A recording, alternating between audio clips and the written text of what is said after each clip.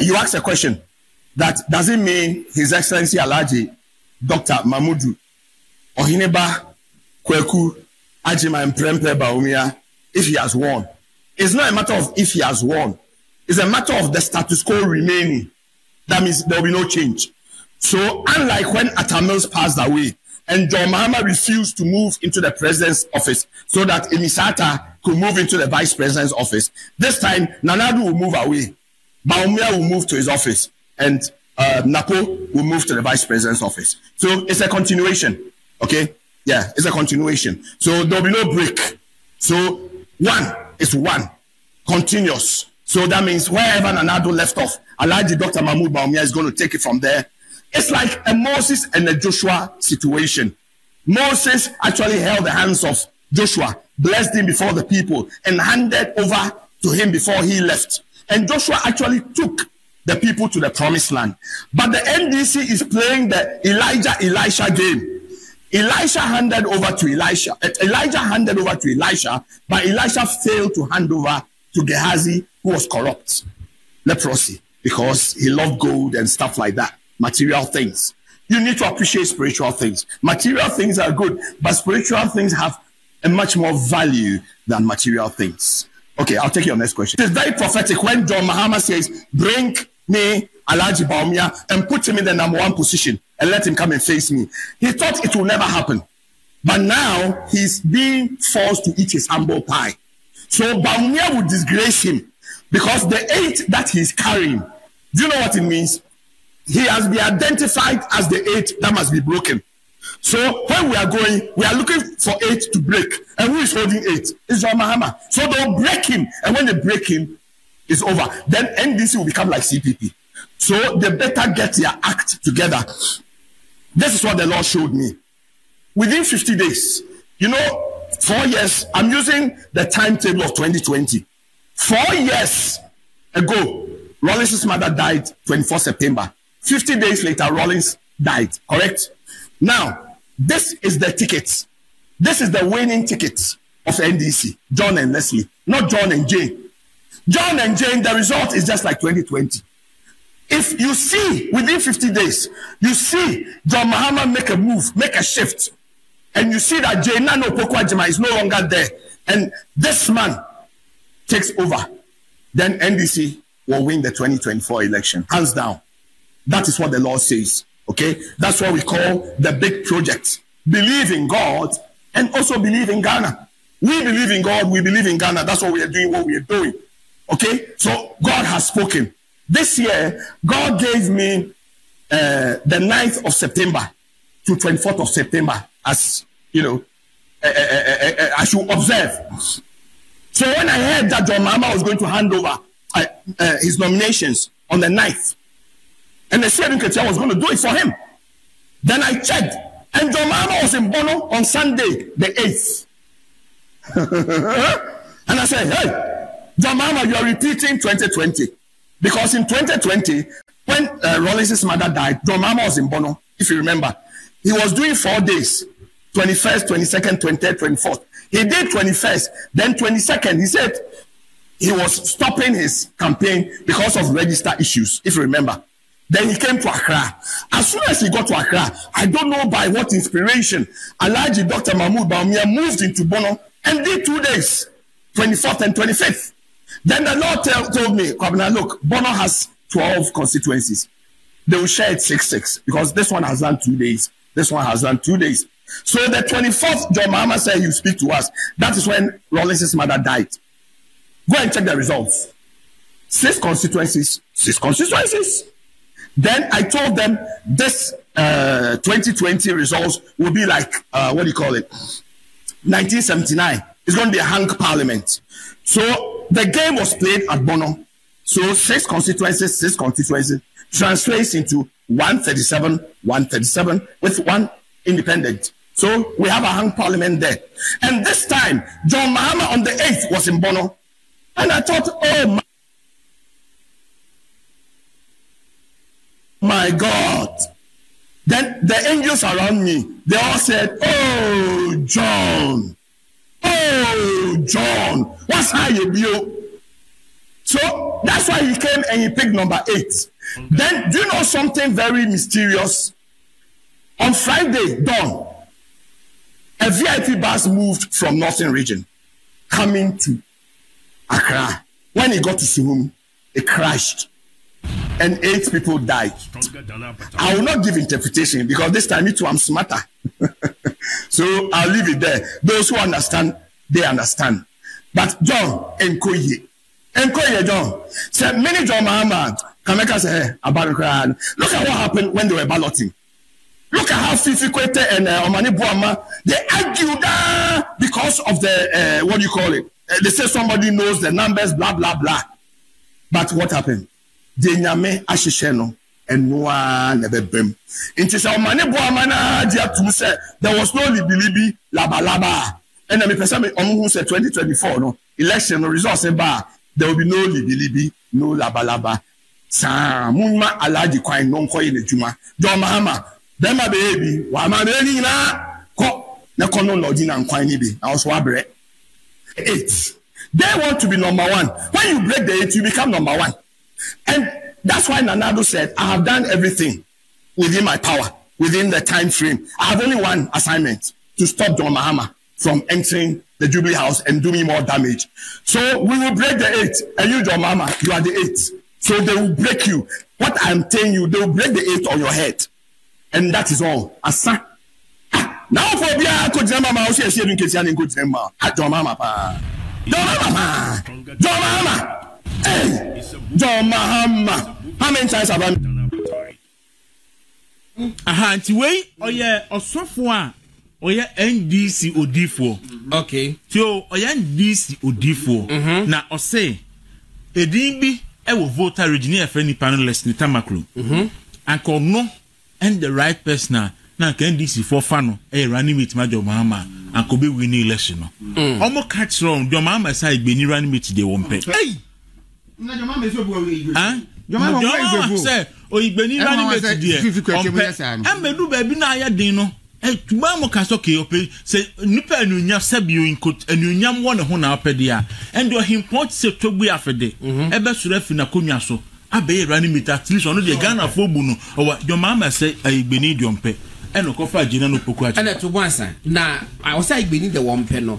I am tempted to believe in this assembly because omo ye research bi. Emma or could base it could pay ho. Emma ye bi. Na research the buy no one more na e ka John Mahama fa mo as the running mate so ka be boa no pa e sly. Yes, former yes. Ono we fry gbe efrin kan. But so no the can so anyway. Me can say personal issues in the end na emfa. Na ohun oba ho ana. Ohun ade no hu data no. Ohun data na slide din e was say no. God no. Ni bufu fu ye no. God no me be say question. Oba ho ana. Enti no ni bufu. Say enya de say obeti a partner because I just was on then ko adaha yi no. O use ba kon so yi ba ko e da bi. Right. It was say papa ni say. Papa ni say. Sunsum wi ase no. What is written is written. The grapher. Bibian Kubim. Na John Mahama. Or some people for say they want to break the 8. And not John Mahama soon I call 8. No? So they will break John Mahama as in Bibian Kubim. The simple and short of the story. Or say John Mahama on the last election. No bono. No so 4 days. Or 2 days no. And also register hon sem to wajaba oba happen about me so koye 2 days and a pie I'm gonna pass so 6 not 6 not any hang parliament in the buy and this time and that ye 18 man no Owusu obro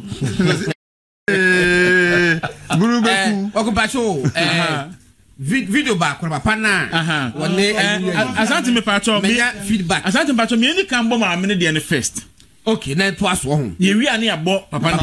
Okay. Asante. At the quality your motivation. Asante okay, me mama many the first.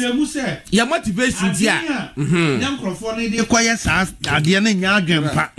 Omo fi so omo kọ ayi sam potemu ho nanka yeko ye eni MPP ni asuje na nyame ama na masa nti ayi se Heyman de ya wo kan ye nti asebu abon wo mu nti ye ntiem okay and the quality person say tie ba ko e kan ho so they say Remu your ordinary citizens. Yes. The ombetimi aye am from ordinary Ghanaians. Ordinary Ghanaians. The ombetimi aye abua party no. Yes. Obi nso asend message say nani agi asem bi akan say party ni nsuma wo mo kran for mo mfa ntete mu. Dabi. Opani bi se me mo aba so statement. And nkofo bi so party ni to your muka.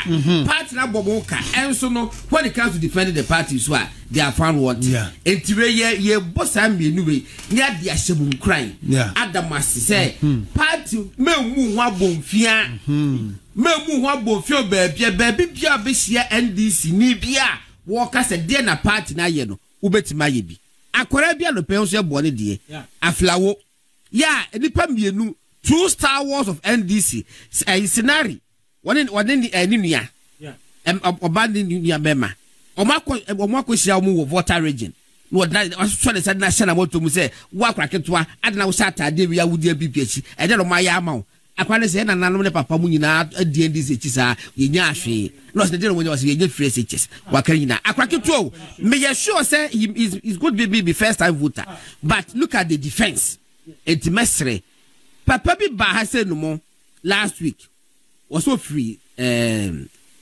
this no Sweden Switzerland oba beto aba wo Ghana oba na wotwe mienu ni oba ya wonya emergency bi eti wo so wosan akọ Ghana osa akọ Switzerland wo kọ ene okọ nei wo so kodi be 5 days nyame aduma adwoada obese aba beto aba woto aba memene da ni ukuada no osa akọ Switzerland party a man one city o ne ka prenim en panimfo mafia brochire eba beto aba Ghana ye da akinti ye dem ebe yi panimfo kwaku twayetum. Okay, I can't hear from man again. Hold on for me. Let me go back to your constituents. Question me some of my chap what fee. Actually, I didn't see me in sir. Hey, I be ama. Was to be chia, was to me, sir. Scan away. It's the American assassin who follow. I'm here with you. After you the whole nation. You're so light. After you. A teacher what fee. After okay, Omaka. Scan one scan on Pamputia. I go follow can say. Send you whatever many per wood year. What is kind of a share? I'm an independent and economy dear. Say you between you are with him any fee. You must have a man said. Such a for now, if you can't have your child, then see me in a few minutes. That's kind of way. Yeah, the other who can so go ahead to him say. So I want to ask you, I need you to me, you would not for Chelsea. Now, she was me and son of the man. What I mean, as a contract said, you see me over shape, first kind of way. The toss of what to say, I Mahama say, what is that $1 for cities, 20 pesos. Saturn, now took 420. You can so next minute back in 50 cities. Some massacre, no kidding, or tough, as you know, 8 bars, no fantasy, 8 bars. And then I was $1 and cost 17 cities, no. Can you go back 3,100 or $31? You can't say, oh, man, why the office of it's your money, money, they mound. If I told me back, the man, money, so which education, market be and the chemical. You're not going to hang out there. I will let you try. Now, what's in my mention, you don't know what to do for. And then I mean, Charlie. You could pay so. Your mouth will for education. First class, Oxford University. Allow what you're and my mental Oxford University. The man is I say. The teacher of Banano, actually, I said, go from. The Caribbean are planted, you were not at the 10. And you know, how moment matches not daddy, or but Louis. The Santa no beer. So the Metaphysical Glacia and the Kabucha, Mamma Tambuchana, Obetu School. I would tell you one hour money and I plan we if we are going to say grass or Baho. You, yes, others of any I go for you and they go me as you say on the bank. Yes, I can't score because I make a economy near the other, maybe the Madrid and the church. Let us see a car, young. All right, it's way a Ghana, the other citizen, and now no work. I say, Mrs. Harper of our band then to so.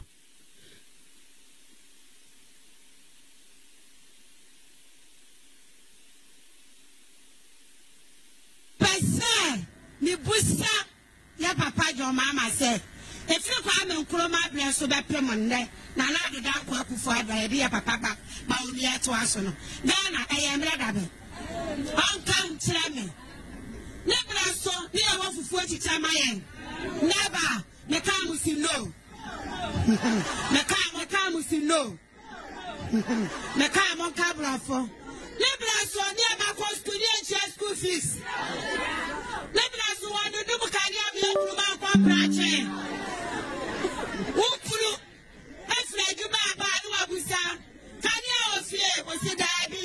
No abusa na down for Tanya as for can you have say? Papa Trawa, Papa branch. Yeah, we have Krumano Amada. My friend, how is it? Ghana, the public pay our Ghana. It is the young yes, who will be any present. I one day wonder. I can't do the subium. My friend, how is it? Now, how is it? Yeah, policy, digitalization. Digital now by the WhatsApp America. Who's the China? Generously, the Jai. And a person in Swanto. That's how it's a Ghana, and I some musica. There was a mono of the side, or for Cranamo, I be Jan, or for Cranamo, I will check up for Tadara. That's how I buy home. Nigeria buying. Nigeria or some I said to Chrome. Don't come on my home. Ghana come on, I said before I say more Juma. What are you talking about? Okay. And sign. Assembly said, the Yanni said. Na me ya domwa 7th December ahu machino nu asori nu wejale o ma nu akosala okwa international ba o mi adekitale one na one owa ye we kwa be ma se so be ma dudu obidi number 1 na do won suru jira bia ne be jira ho ya pasika ti abrasu bia ya to break the eggs. Yeah, man, Quananim. Now, yeah, man, crab, yeah, no, crab. What's the free education? No, by a desperate politician. Mekai 80 million year desperate. Near Manco Suku. Yeah, you're free in your pay. Baby, I want Penado Baco. My dear, the body of your dress in Kotobi Nodi. The patch. Me, yeah, that's it, papa. Beto Tobuasa. I'm from Mammy. Madame Mama Hamiti. Miss Mumia needing to work a crack. Na mami yem pe bibi kakra nkoma. Da bi kotona de keke.